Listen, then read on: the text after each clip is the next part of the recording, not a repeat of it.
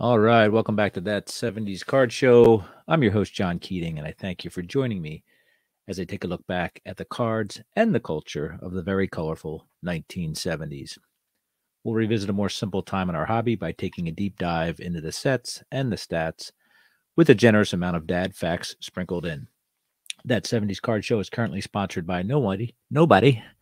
And if you have a comment or suggestion, I urge you to drop me a line at that70scardshow at gmail.com. That 70s Card Show on YouTube or 70s Card on Twitter. This is episode 42. We'll get into the meat and bones of this thing here in a second. I had a very eventful week. Thanks to a lot of our fellow content creators for welcoming me into their fold, their shows, and their platforms, and I really appreciate it. Started off, I believe it was Tuesday that Mike Summer at Wax Pack Hero interview aired our interview that we did last week. Mike Summer is a great guy. Tribute to the hobby for sure. Juggles a lot of things between his blog, his show, his standalone store. Does a lot of online stuff as well as holding down a full-time job on top of all that stuff. So it was a pleasure talking to Mike. Mike, thank you for introducing me to your fan base. I really appreciate it. So go check out Mike, Wax Pack Hero. He is on YouTube. He's on Twitter as well. I know that. I think it's at Mike Summer. And, of course, podcast platforms everywhere. I also got to talk to Herman and Kin and Rich Klein. We talked about food issues this week, and I'm not talking about anorexia. I'm talking about sports cards in food issues throughout history. It really just scratched the surface of that, but it was fun talking to them. I'm obviously a big proponent of food issues, having grown up in the 70s with access to pretty much anything,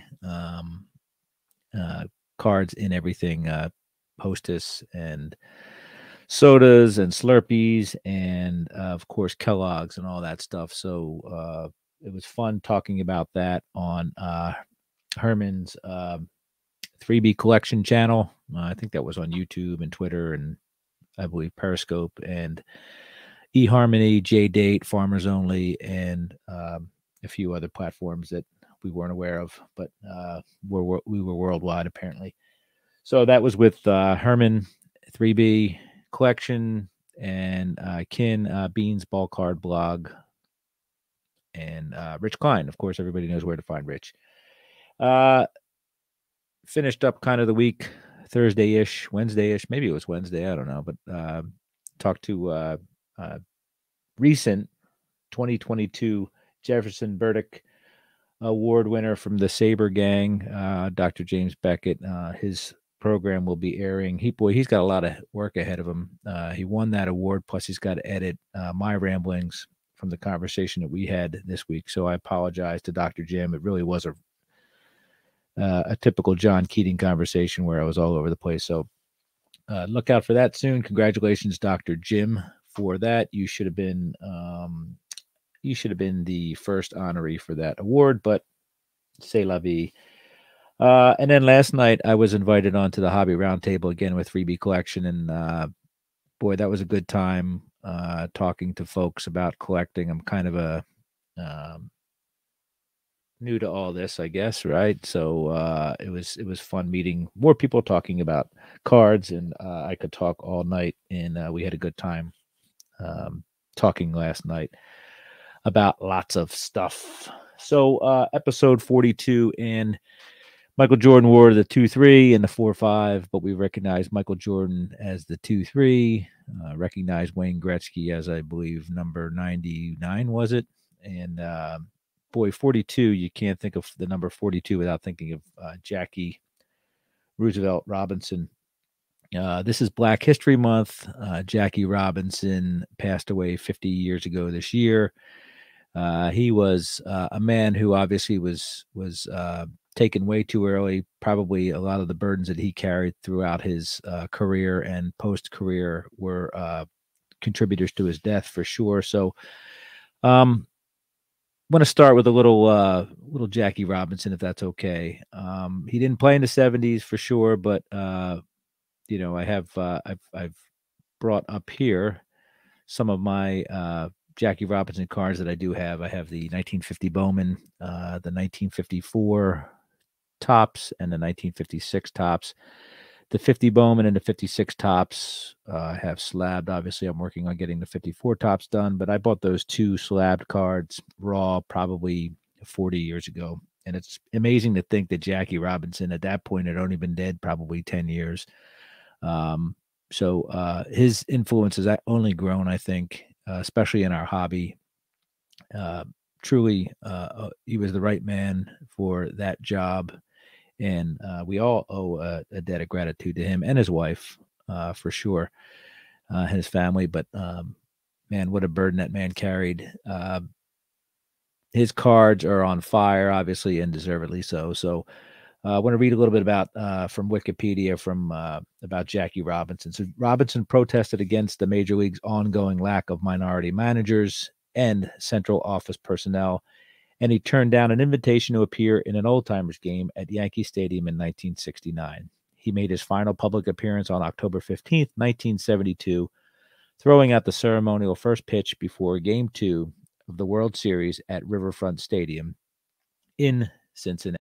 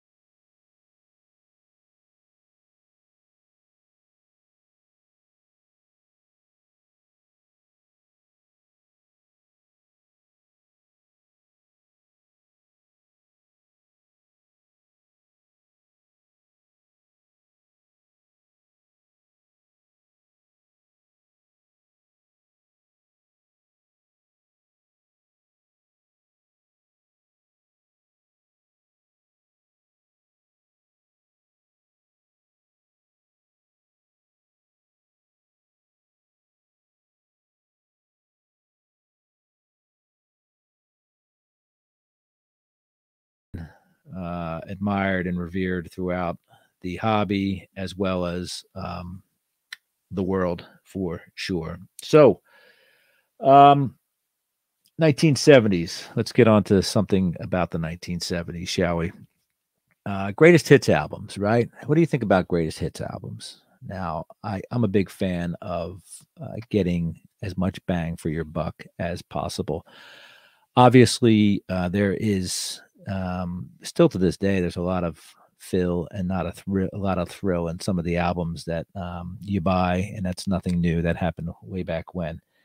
The first greatest hits album was Johnny Mathis's Johnny's Greatest Hits, and that was released in 1958. The album collected 8 of Mathis's charting singles, as well as 3 non-charting B-sides and an altogether new track. Now, you may be surprised to hear this out there, but the number one selling album of all time in the United States of America is Eagles, their greatest hits. Their first version of that was 1971 through 1975 hits. They put out a second album, Greatest Hits Volume 2 or number 2, which was just as good if you ask me. But this was all thrill and no fill. So the Eagles, their greatest hits is the best selling album of all time in the United States. According to Billboard, it has sold over 38 million copies. Elton John's Greatest Hits is the best-selling Greatest Hits album by a solo artist, according to the same chart. So this Greatest Hits album has the distinction of being the first album to receive the RIAA Platinum Award, which was introduced in 1976 to recognize albums that shipped 1 million copies in the United States. It received its certification on February 24th, 1976, a week after the album was released. It was certified 12 times platinum in August 1990, 14 times platinum in 1993, 22 times platinum in 1995, and then became the best-selling album of the 20th century in the United States when it was certified 26 times platinum on November 10th, 1999. Oddly enough, in an interview in 2001, Randy Meisner, who was the original bass player, and Bernie Layden, who was the original guitar player for Eagles, were not notified by the band or the record company that this had happened. So they finally had to call and get their certifications or their big platinum albums. It was certified 29 times platinum in January of 2006. August 2018, it was certified 38 times platinum under a new system that tallies album and track sales as well as streams. It again became the highest certified album by the RIAA, surpassing Michael Jackson's Thriller, which is certified 34 million times platinum. Let me look at something here real quick, if you don't mind. Fortunately for me, I have one of these platinum albums right here. This is for 10,000 Maniacs, Our Time in Eden, 1 million copies, and this is the kind of stuff they get. Of course, this is only a this is only 1 million. Imagine one with 38 discs on it. Would be pretty massive. So let's go over to track listing real quick here. I know it's a baseball card show, but stay with me here. I have a point to make here.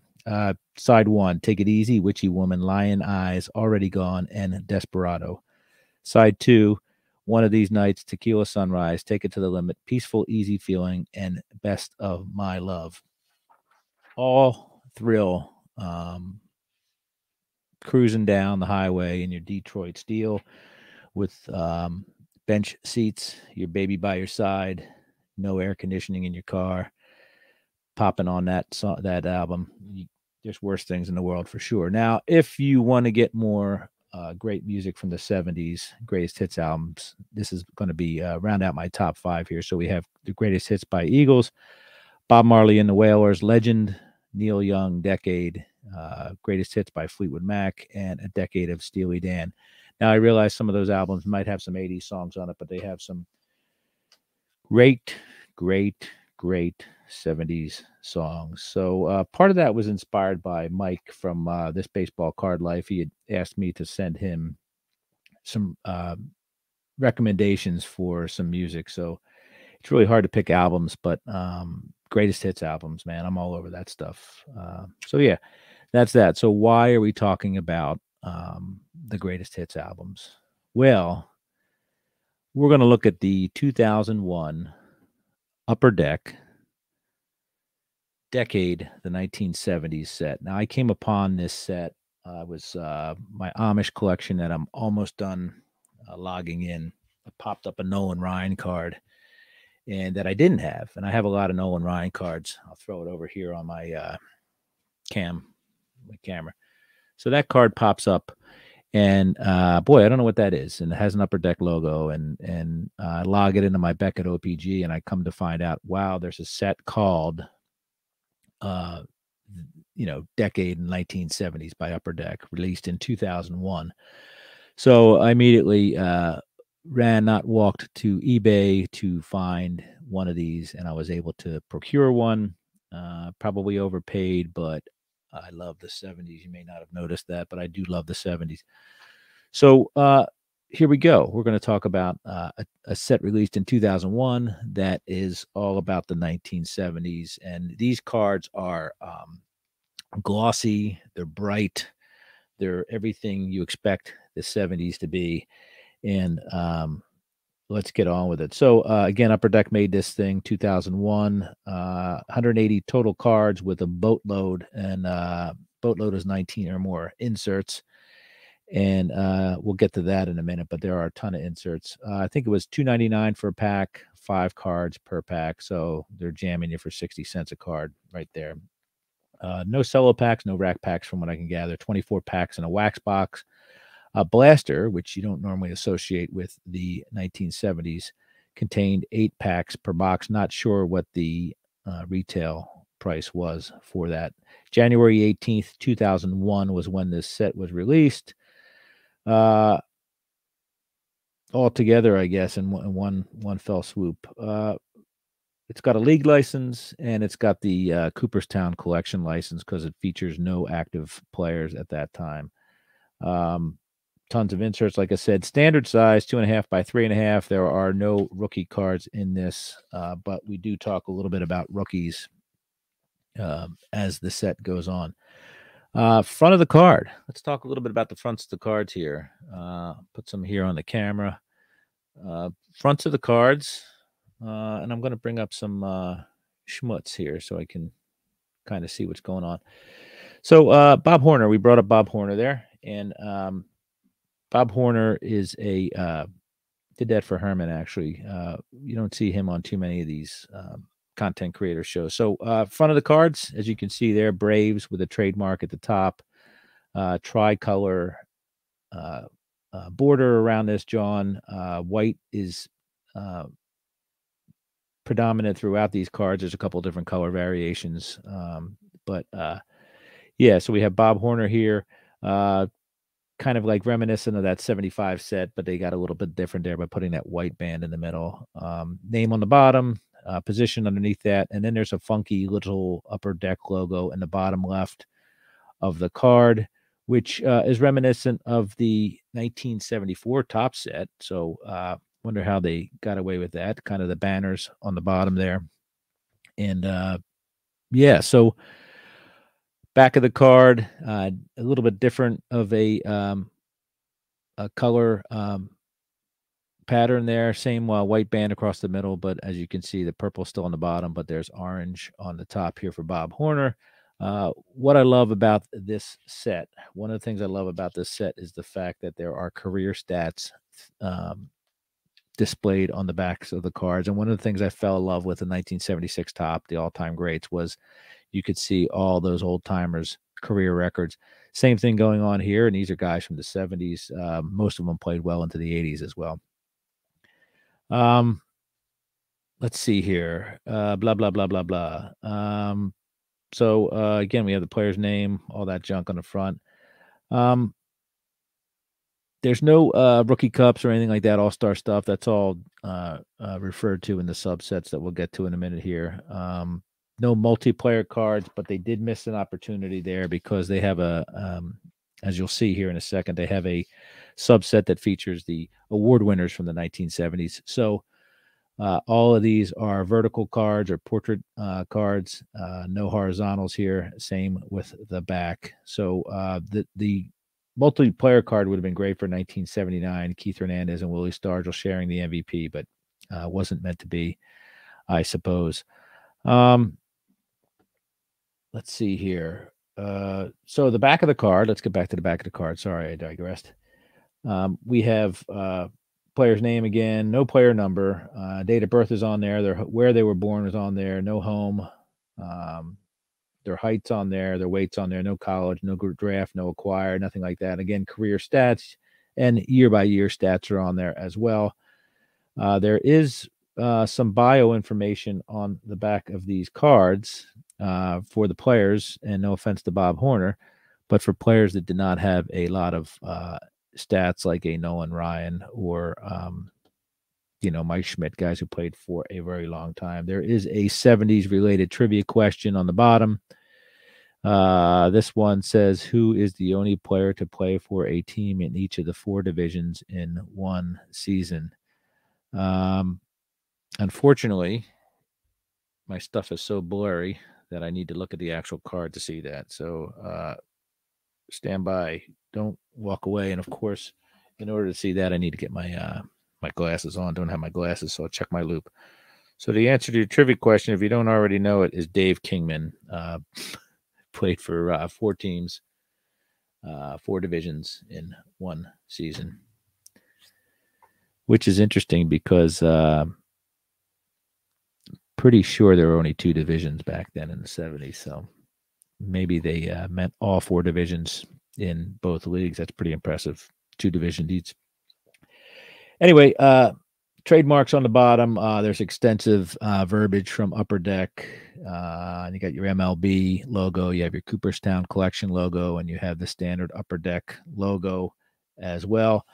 And you have the ubiquitous, I will not say that again, Upper Deck hologram in the bottom right in the form of a baseball diamond. So that's kind of the layout there of the standard card. Subsets. We have lots of subsets, but we have no team cards on this, obviously. Subsets. Let's talk about the award winners first. Award winners are 141 through 170, and I've brought up Dave Parker, who is in the Foyer of Fame. I believe he will be in the Hall of Fame someday, hopefully. These guys are purple, all purple. That they've abandoned the tricolor theme there, and all purple all the time on the front and back. A little bit of a white band that goes into that fades in and out of the top and the bottom. Purple areas. This is a dead on ripoff of the 74 top set. So inside that purple white border on the outside, you have a gold band, and then the top and bottom. Top says award winners in the kind of the black pennant. 1970s next to it. Pirates kind of humbly displayed above that. Barely see that. Dave Parker here is got a nice swing going and a little funky artistic work to blend out the background to make him look like he's swinging in space. Another one of those, I guess it's a card within a card, because Upper Deck threw in their, on the bottom right, they threw in their logo again, or their decade 1970s logo again, which is almost an exact copy of the bigger card with an Upper Deck within that. And then bottom right says Dave Parker outfield. And there is an award there. This is the 1978 NL MVP. And Dave Parker's wearing one of those great uniforms from the 70s, yellow top and black pants with yellow stripes. And then there's a little bit a blurb about Dave Parker's season in 1978. And this is the case for all the award winners. They feature a lot of award winners here. They have, let's see here. I'm going to grab the set from me. Got yourself some MVPs. You got Cy Youngs, Rookie of the Years. So that's the kind of stuff we're highlighting here. Again, I think that they missed a point or a chance to do a multiplayer card in 1979 with Parker, or with Stargell and Hernandez. But so be it. Stats on the back of this card are the 1978 season, or the season the player is being recognized for, and below that is their career stats. Again, all these funky little Upper Deck and holograms and Cooperstown Collection and Major League Baseball logos on there. Love them. I think that's great. I think they're actually a nice part of the card. Usually when I do these sets, it usually says TCG copyright and all that stuff, but this is obviously a little bit more entailed, so it's neat seeing that happen. So yeah, so that's your how that front and back looks here. I'll see if I can bring up my card camera, and then you can kind of see what these things look like. They all look the same. So kind of neat little cards. Again, they're all kind of superimposed on a blue background with a little highlightation behind them, their players. Next up, we have our World Series subset. So World Series subset is a little classier. It's done kind of in black. I just whacked the crap out of my card cam, so apologize to the card cam. Yeah, so the World Series subset, of course, I had to pick Reginald Martinez Jackson for this. Black cards, I think, kind of a bluish white pinstripe running vertically down the front. Inside is kind of a nice little take on the 72 design, where we have an arch across the top a little bit, followed by with a square border around that. That's all blue. It says World Series, and then the year above series says 1973 in this case. Below that says highlights, and that's on that black and pinstriped background, white, blue, whatever you want to call it. I want to call it blue. I looked at the cards. So blue pinstripes, black background, blah, blah, blah, blah, blah. Player in action inside of that. And then, of course, in the bottom left is that 74 knockoff Upper Deck kind of box logo thing. And then with inside of this little border or this little frame, it says Jackson earns his first World Series MVP award. 73 would be Jackson's second World Series title out of 5 that he earned in the decade of the 1970s. Back of the card, same pattern, black, blue pinstripes, same World Series logo on the upper right, card number in the upper left, same kind of 72 arch frame thing, and some highlights of the World Series there. I think they have the box score or the line, not the box score, but just the line score of the last game. It says 3-1 Athletics over Mets. And again, our normal logos underneath that. Let me get rid of this picture here, and you can kind of see here we have I'll run through these guys with you real quick here. We have Brooks in 70. We have Roberto Clemente in 71. Gene Tennis, 72. Reggie, 73. And that awesome green uniform. So we love the green uniforms from back then. All green, folks, all the time. 74, of course, another A, Raleigh Fingers. Carlton Fisk, 75. Greatest World Series ever, most people say. 76, greatest offensive team. John Keating says the Reds. Johnny Bench there. Reggie in 77, Bucky Dent 78, and Pops in 79, leading the way with that card. So that's your 1970s World Series subset. And then we move on to the rookie subset, which is quite beefy there. It's cards 91 through 110. I put in here a guy that we also rarely see in any of the content creator stuff, and that's Jack Clark. Jack Clark means nothing to me other than that my wife's maiden name is Clark, not Jack. It's Clark. Front of the cards mirror the 75 set a little bit closer than the standard issue cards because the white band is real narrow. And it says Giants across the top. Trademark there, of course. Jack Clark outfield. Jack Clark is in a nice pose, wearing some of that 1970s Giants love, which is an orange top with white pants. So pretty impressive there. The Upper Deck logo, the 74 Upper Deck logo that we think, and then on the back of the card, the blue is on the bottom now, and the lime green is on the top, which is opposite of the front of Jack Clark's card. It says rookie 1970s flashback across the top, and then a blurb about Jack Clark and whatnot, and whoever else the rookies that are featured. Same thing as the MVP stuff. It has his rookie year stats as well as his career stats. I think it says below there 18-year stats, and then below that is all the legal mumbo jumbo. Quite a few impressive people in this rookie set. Carlton Fisk is in there, Andre Dawson, Fred Lynn, Eddie Murray, blah blah blah blah blah. So let me go through these real quick here. So Andre Dawson, Fred Lynn, Eddie Murray, Bob Horner again, John Matlack, Mike Hargrove. You have your Robin Yount, which is interesting because there's no Robin Yount base card, I believe. Maybe I'm wrong.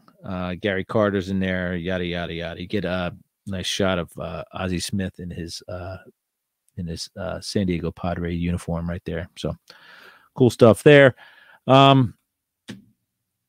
So that's the rookie set right there. Moving on to the final subset, and that's the decade dateline subset, and that's probably the biggest subset. So that goes 111 through 140 in the set, and that is all the cool stuff that happened in the decade of the 70s. And I chose to kind of bring up our Billy Williams, because Billy Williams runs neck and neck with Roberto Clemente for the nicest easygoing look on baseball cards. He just had a great vibe. Sounds like you look at Billy Williams and you just want to hang out with the guy, right? So this again kind of follows the 70s, the 72 tops setup. Red cards with yellow horizontal stripes across them.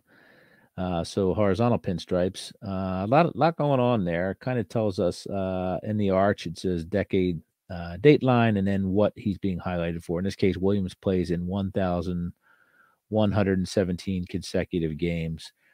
Billy Williams on the bottom, below the Cubs, and on each side of Billy Williams is kind of a highlight of like what year. I think it was 1970. Let me look at this card here that he played in that streak. I think it says 1970. So back of the card, same thing, red with the yellow stripes across the horizontals. And 111 is this card number, and that's in the upper left-hand corner. Same kind of 72 back arch deal. And a blurb from September 1963 through September 1970, Williams played in an NL record 1,117 consecutive games. The Cubs' outstanding outfielder surpassed Stan Musial's previous record on September 29th, 1969. On Billy Williams Day at Wrigley Field, Williams' consecutive games streak stood until Steve Garvey broke it in 1983. Nice little Cubs logo on the back there, prominently featured on the lower third, and outfield Cubs, and then all the other jazz. So that's kind of the whole setup there. Let me get rid of this, and then maybe if you want to look, you can see there's like I said, there's a bunch of cards in there. Nolan Ryan pitches 2 no-hitters in 1 year. Ron Guidry's ERA. Bucky Dent does whatever Bucky Dent does. Willie Stargell becomes Pops, or Pops is patriarch of the family. So anyway, that's what's going on there. Good little set. Now, what do I take away from this set, right? I love the 70s, but they could have done a lot of things better here. On the rookie flashbacks, I think Dawson, Matlack, Hargrove, Yount, and Blyleven. So Yount does have a base card, but those players there and Thurman Munson all have the same picture they're using in their rookie flashback cards as they are in their base card. Paul Molitor has no base card, but he has a rookie flashback. Same with Dale Murphy. In the decade dateline, there's several players that don't have a base card. Award winners, there's several repeat photos there. World Series, there's also some repeat photos there. Now, my biggest knock on this is there's a lot of players that are not involved in this set. Jim Palmer won, Jim Rice, Carl Michael Yastrzemski, Louis Tiant, who could have been featured in the Indians or the Red Sox. He's not in there. George Brett, Carew, who could have been there with the Twins or Angels. Bob Gibson, Ernie Banks, Don Sutton, Willie Mays, Steve Carlton, and Peter Edward Rose were not featured in this set at all. And they all played in the 70s and all did some whiz-bang stuff in the 70s. So that's obviously a licensing thing. I get it. Understand that. But it really taking those players out of the 70s was it's a pretty big deal, if you ask me. And another thing that bothers me is these cards kind of come in the numerical order follows the team. So the Angels are the first cards in there. Nolan Ryan, Don Baylor, Bobby Grich. Yeah, so they're the first cards, and then followed by the Athletics, so and so. Well, they have the Brewers with the National League running after the Braves, which makes no sense to me. I mean, I understand that the Brewers are now in the National League, but why if you're going back in time to a 70s set, why would you have the Brewers in the National League? I don't understand it. I was looking for the Brewers. There's no Brewers, and I realized, oh, they're after the Braves. So I took out my pencil and figured out that for some reason they did it that way. It doesn't make sense for that. There's 2 Blue Jays in this. So I think John Mayberry and Rico Carty are celebrated as Blue Jays, and there's exactly 1 Mariner in the base set, and that is Rupert Jones. So, yeah, that's that. That's the 1970s, decade 1970s set released by Upper Deck in 2001. And I like the set. It's a good set. I don't think it's a great set, but it's a fun set that almost encompasses most of the 70s, if that's not being vague enough for you. And yeah, again, any set that doesn't have Carl Yastrzemski in it bothers the crap out of me. But what are you going to do? Anyway, so that's that. I appreciate you guys watching and listening and hearing my babbles about the 70s, of course. Again, February, Black History Month. Jackie Robinson left us 50 years ago. This year, 75 years ago, he broke the color barrier. So let's make sure that we enjoy Mr. Robinson and his cars and his legacy, and keep all that going for as long as we can. Still got a ways to go. And that's that. So thank you for joining me this week in my journey back in time.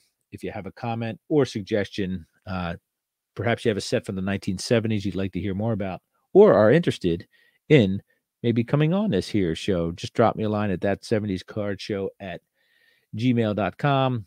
You can comment on YouTube at That 70s Card Show, or reach out to me on Twitter at 70s Card. So again, thanks. Mango Safari is playing us off on the big podcast. Enjoy collecting, folks, and more importantly, enjoy your collection. Have a wonderful, safe, great week.